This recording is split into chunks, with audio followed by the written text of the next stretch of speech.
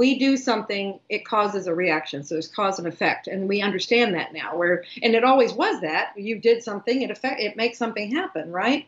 But it was like, okay, but you got to pay it back. You have to do all these things. Well, now you do something. There's a reaction. There's a ramification. There's something. Your actions cause things, and that's where we are at the understanding. We are responsible for our actions. We are responsible for the things that happen.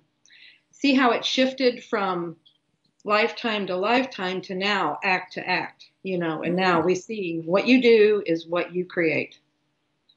Your thoughts, your words, your deeds, those create things. So see how it shifted into a more responsible self-responsibility, self-accountability.